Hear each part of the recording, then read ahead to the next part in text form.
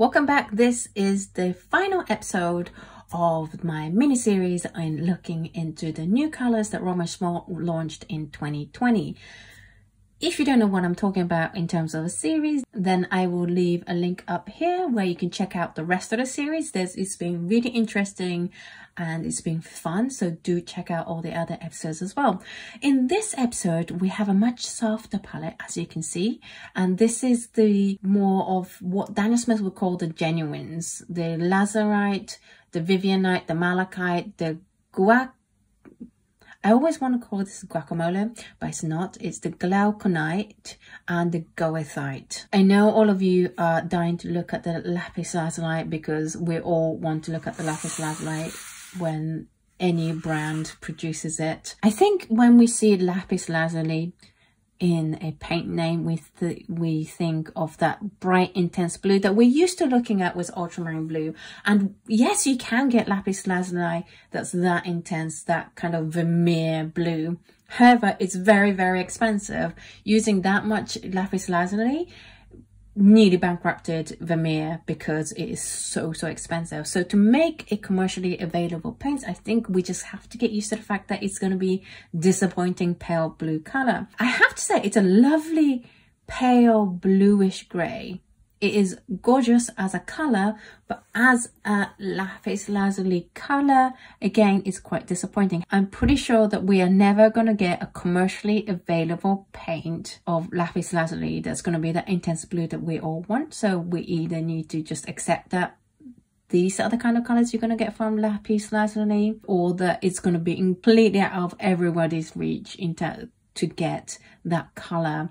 For watercolor, I will leave a link down below to a video on how those really intense blues are made, and you will appreciate why they're so expensive. So I think it's time that we actually just adjust our expectations of what's going to be available commercially and widely available. You get great level of water control, but you can kind of not see it because they're so pale. It's classified as semi-transparent, and I would say, yeah, it's pretty much semi-transparent. It's non-staining, thankfully, and I would agree with that. It actually just cleared right off after just 2 swipes. So what I do with these lift tests is I get a clean wet brush, swipe 3 times, pat it dry with a kitchen paper, and repeat that twice more. So it's like 3 sets of 3s, and after the second time of tapping it dry, it was completely gone. This is how it was after the second time. So very easy paint to lift. Not surprising though, because it's so pale.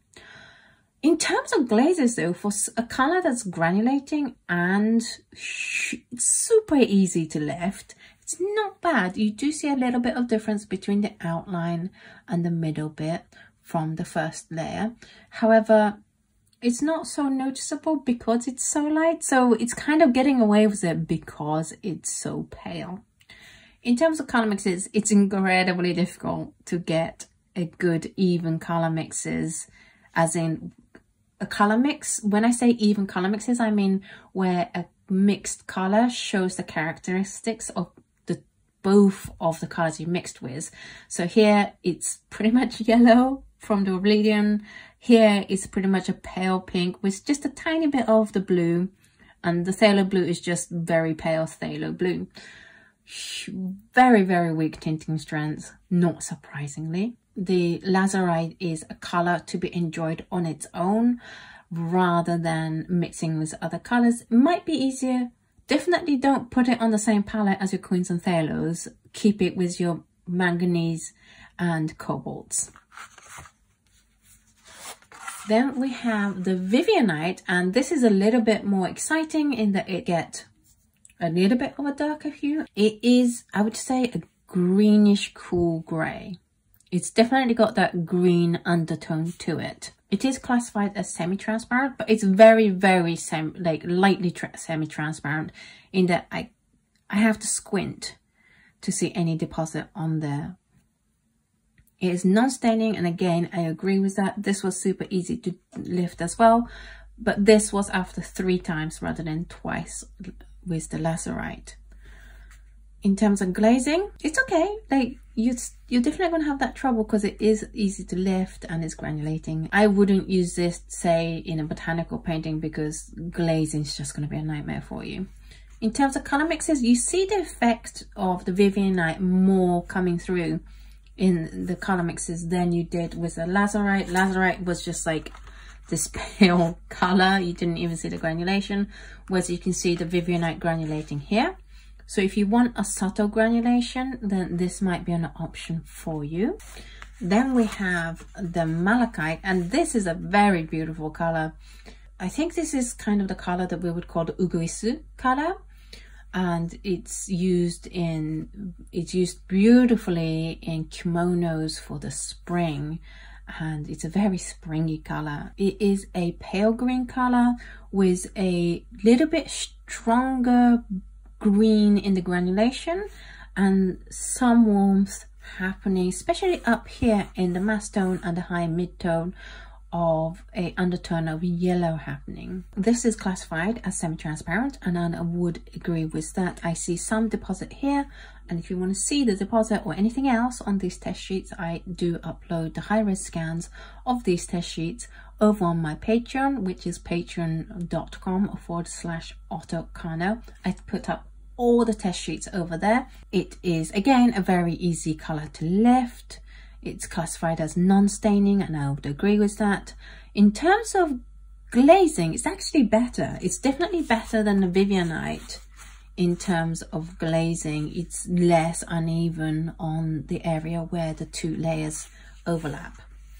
In terms of color mixes, it's incredibly weak tinting strength. Like all of these colors are pretty weak in tinting strength. So you're gonna have a problem if you stick it on the same palette as these colors. However, if you have a soft, nice palette, then you might get lovely, lovely color mixes. Then we have the Glauconite, and I think this is the only brand that has Glauconite. I've never heard of Glauconite myself before, so it's super interesting in that sense. It is like a muddy, muted green color. It's definitely not like as pretty and seasonal and beautiful and springy like the Malachite is. It's definitely more muted, but it's kind of similar in tone and value. They are all in this pale color, and I think if you want to create a soft palette, these three will be a really good starting point. You might want to put the Vivianite in there and then add some cobalt violets and manganese violets and stuff. Then you can create a beautiful, beautiful soft color if that is the look you're looking for in your painting. So this is a lot more muted. It's definitely warmer, yellowy kind of color. Again, not a huge range in value because they are all pale colors. It's classified as semi-transparent. I don't know. I'm kind of tempted to say transparent, but I do see tiny bits of deposit, so I probably can't say that it's completely transparent. So yeah, semi-transparent, fine. It's again very easy to lift. They classify this as medium staining, which I don't know why, but it's incredibly easy to lift. I got it this clear after twice, just like I did with the Lazurite. So those two are the easiest to lift colors. However, in terms of glazing, it's pretty good. If I squint, I can just see a little bit of unevenness between here and here. But other than that, it's pretty good at glazing for what it is. In terms of color mixes, however, it's very, very weak. I think it's the weakest out of the lot, or maybe, yeah, I would say comparable to the Lazurite. The only difference is this creates a warmer mix with the Queen Rose than the Lazurite, obviously, because it's a warmer color. But again, definitely don't put it next to these bright colors. Keep it with your softer colors.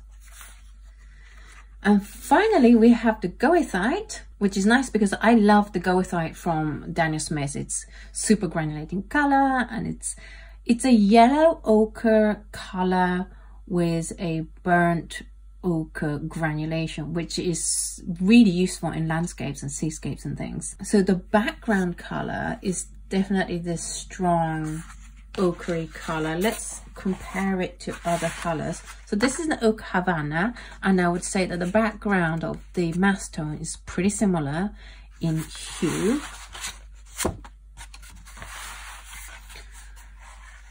Yeah, that is definitely the closest color in terms of hue. So I would say if you have Oak Havana, maybe give this one a skip because it's so similar, unless you are super into neutral tones and you want all the possible colors that you can get from it. And then you have this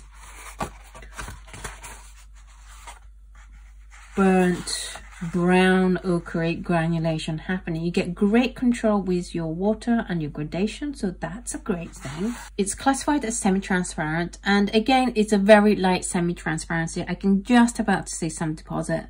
This is by far definitely the one that has the strongest color out of the 5 that we're looking at in this video. I would say this stands apart from the other 4 colors, which are so pale and light in value. In terms of staining, it's classified as medium staining, and I would agree with that. It's the only not super easy to lift color that we're looking at in this video. There's definitely some deposits, but it's still very bad at glazing. You can definitely see a clear dark patch here and a much lighter patch where the outline went down first. In terms of color mixes, because it's a yellow ochre color, it creates this nice slightly muted colors, but it's also quite pale in tinting strengths. I mean, compared to the other colors, it's pretty high in tinting strengths, but when we pull out things like, say, the sap green light that we saw in a couple of videos ago, you can see that it's still very pale and low in tinting strengths. I would love to see if anyone creates a nice soft palette with these colors and other soft colors from Roman Szmal or other brands, so do let me know if you do. When you have quite whimsical pastel-y kind of illustration style, these colors will be so much fun to use. That's it for this video and for this series. We have covered all 25 of the new colors. I hope you guys enjoyed it. Please do let me know which out of these 5 you liked the best and which one was your favorite in total. I'm going to share my top 5 colors, and that's the Queen Fuchsia, the Potter's Pink, the Cobalt Sea Blue, the Perrine Green Deep, and the Sap Green Light. I think these 5 colors are the ones that I'm most interested in, and you can tell from the fact that it's, you know, quite bright colors, high tinting strength colors. This is my personal favorite. Do let me know what your top choices from these new colors are. I would love to know which ones take your fancy. Thank you so much for watching this entire mini series. I hope you guys enjoyed it. If you have, please do hit the like button, subscribe if you haven't yet. Thank you so much for watching this series, and I will see you in the next series. Bye.